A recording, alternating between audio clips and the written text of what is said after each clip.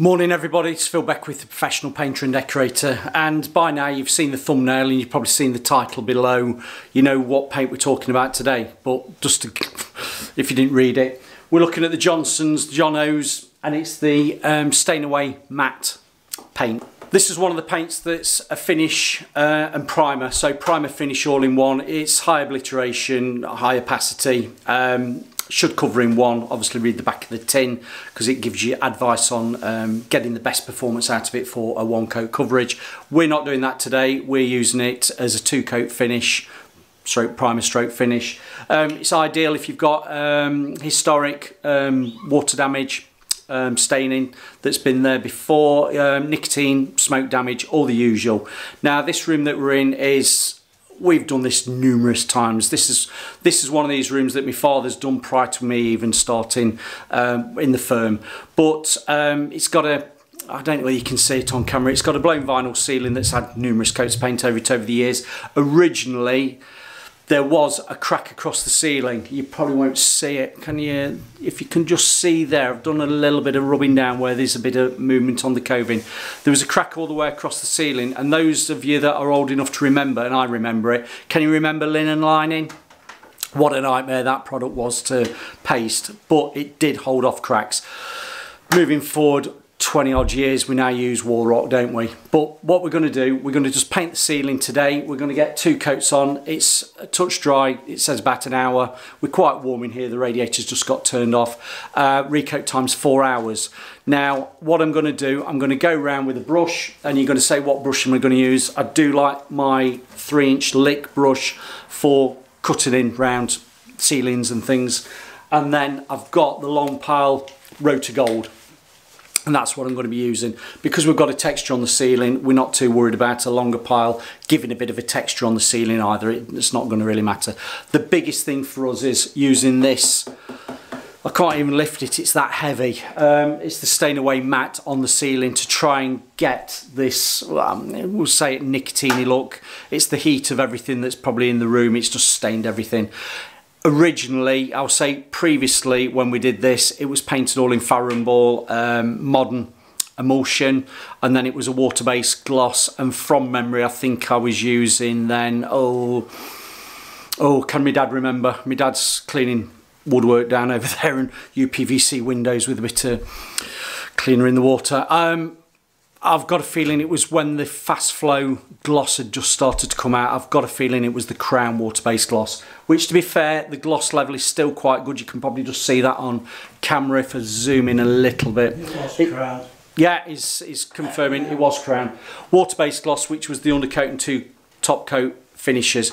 We're still going to keep with the water-based finish. We'll have a look what we've got in the workshop because it's only a door frame and a bit of skirting.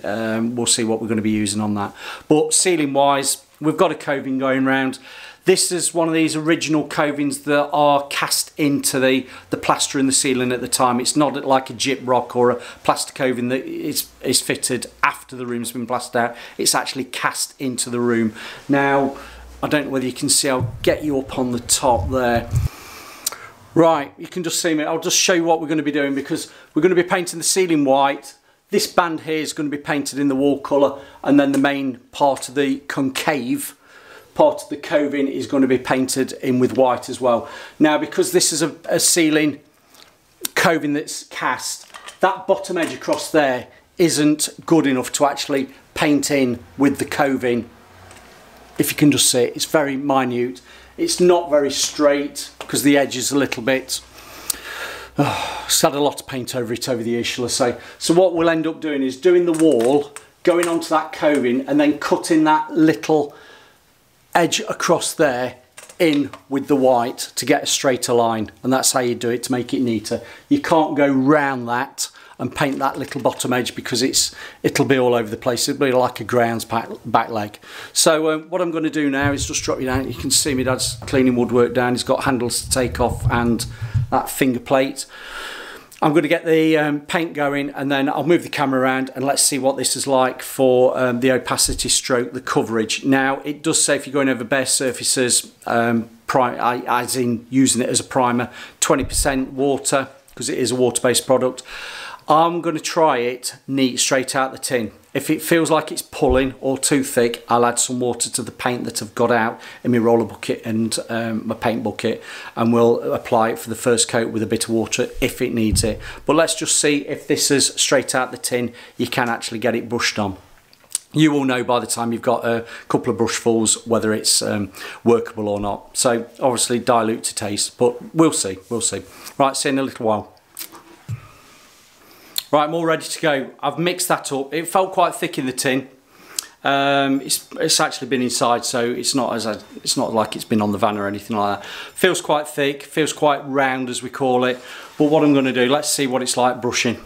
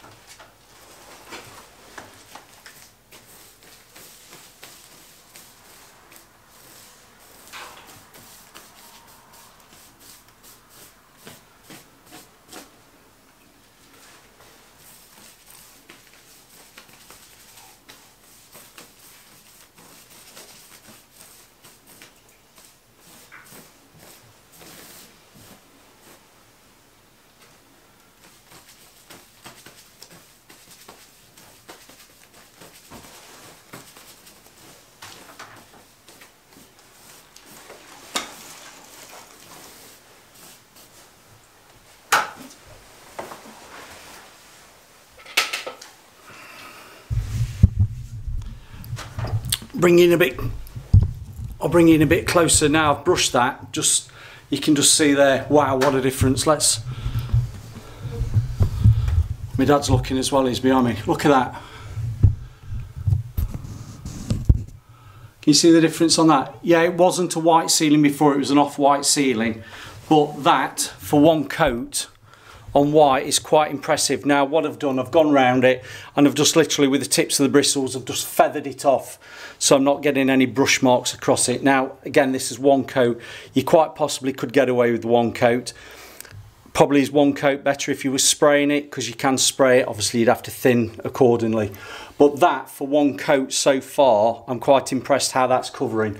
Now what I'm going to do, I'm going to go... When it dries out, Phil. When it dries out. Well, my dad says it might be patchy when it dries out, which it possibly would be with it being a darker colour underneath.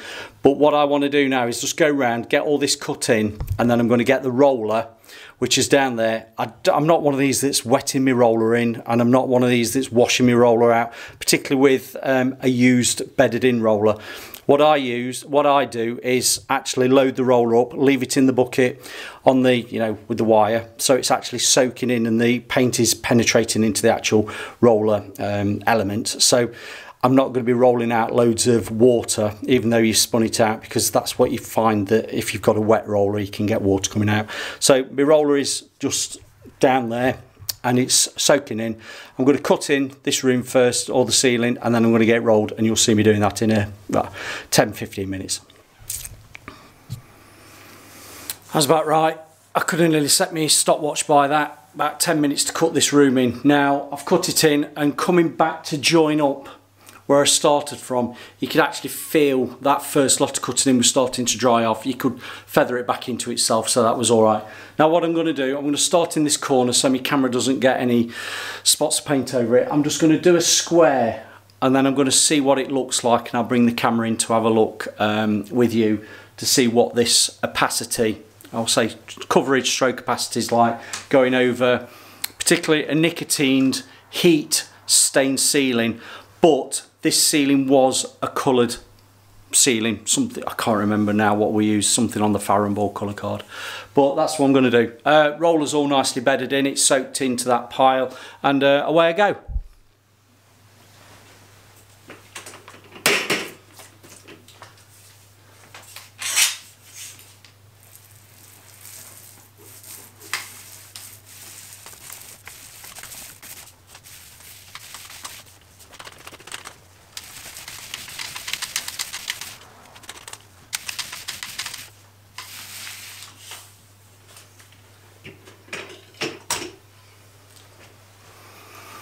I'm going to say wow.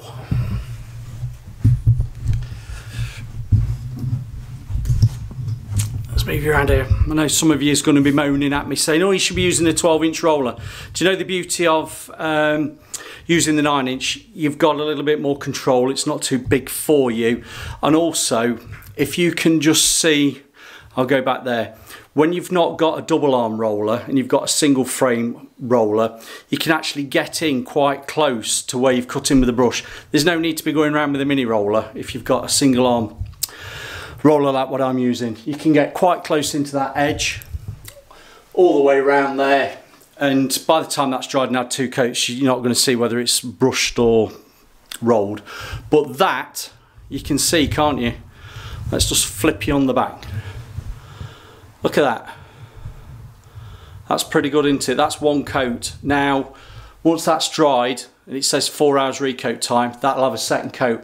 I'm hoping going over itself, it'll probably apply a little bit easier. If not, I might just put a tad of water in it, but looking at how it grins slightly on some of the relief round there, I might keep it as it is straight out the tin. So, right, give me, what, 20 minutes and let's get this sealing rolled. Okie dokie. It's now just after lunchtime. That sealing is nicely dry. I must say I'm quite impressed how it's, I'll say, bodied up. That wouldn't go for 1 coat because of the texture of the blown vinyl that's on. And you can see it's a little bit grinny, showing through where the roller's been, and obviously clearly where the brush mark's gone all the way around the side. But what I'm going to do, I'm going to just get some more out now, and I'm going to coat it all up for a 2nd coat. Then I'll come back at the end and then we'll just do a, is it a yay or a nay? We'll see. Does it do what it says on the tin? I think it does. So there we have it. That sealing took me about 35 minutes to coat up. Might not even be as much as that, cutting in and going around with that roller. I must say that Rotor Gold long pile on a vinyl, well, call it a blown vinyl textured wallpaper, was brilliant. It actually has enough length on it to get enough paint on for you to roll it out and not feeling that you're over rolling your paint. That's by the by, but this I'm going to give a thumbs up. I'm not really a person that used Johnstones paint, and it's only as and when. Now, you know about the video that's the brush killer. You've seen that. Bit of a negative on that. But I have to say, this is a stain blocking matte paint with, let's call it high obliteration, because it wasn't a particularly nicotined sealing, but the colour of the, well, you can see, we've still got the colour of the walls still showing through because we've not done the walls yet, but the ceiling colour was, I think it could be matchstick. It might have been matchstick or something similar on the Farrenball colour card, but for 2 coats this ceiling is now covered. I'll spin you around. It has actually covered. Now, the application of the 2nd coat, it still pulled a little bit with the brush, which to be expected slightly because it was a thick paint. I didn't want to thin it. I didn't want to be thinning it that I wasn't going to get that opacity that I needed to get that stain blocking capability, and I've got that. But all in all, the thumbs up are there because this is looking solid. So that is covered for 2 coats, no problems. The going round the edges and rolling it, it still felt quite a thick paint, and I didn't want to stick anything to it, didn't want to add any water to it, I didn't want to be losing that opacity because you've thinned the paint down. But all in all, it actually went on quite well. If you were spraying it, you'd probably have to put quite a bit in to make sure it sprays nicely through the spray tip of choice. But on the whole, that has definitely got a thumbs up for me. We're not a high user of Johnstones paint. You've seen that video there for the brush killer. Don't care for that now, it kills me brushes. But for specialist products, and I call this a specialist product, it's the Stain Away Matte White, brilliant white matte paint, has done what it needed to do. We've now gone back to a white sealing on this job, and it has covered and bodied up lovely. Now, you're probably saying to me, Phil, what sort of price? We're working at a 10 litre tub, check online, check your retail merchants, you know, where you get your stuff from, because it can fluctuate. If you're in the trade, you're probably getting a discount, but retail prices can be anything from about £120 up to about 170, depending on where you're buying it from. That's not a cheap paint, is it, if you're looking at a 10 litre tub? I know a lot of people go on about price of paint. I, for one, have always saying paints are all expensive. But on the whole, it's done what it needed to do. We've not needed 3 coats, it's actually had 2. And I'm still checking now. There's some areas that look a little bit damp. It's been done, what? Yeah, I'd say 3/4 of an hour. It's still just drying off, but majority of it is dry. And it is a flat matte paint. Now, when I did get up the steps and look across the ceiling, I couldn't see any flashing, and with it being a textured surface ceiling with that blown vinyl finish, your chances of seeing anything like that's very slim anyway. But on the whole, I'm really impressed with that, and thanks for listening to me, and they're coming. Anybody that's noticed, I've started bringing my woodwork forward. Yeah, because I was waiting on the paint delivery for the walls. That'll be on another video. It didn't arrive today, it's coming tomorrow. So while I've been doing the ceiling, in between I brought the woodwork forward with preparing it. It's actually had on this one PU gloss, obviously with the half prime primer, and half is the grip coat undercoat for PU gloss. It's had a half primer undercoat and 1 PU gloss, and in the morning it's going to be having its 2nd gloss on the woodwork, but depends when this paint arrives for tomorrow. So yeah, I probably think the videos are there now at the side of me, and thanks for listening. Very good paint. If you want to try it for stains going over nicotine and dirty surfaces, it's brilliant. You can use it ceilings and walls, so don't be frightened to not use it on walls as well. Thank you.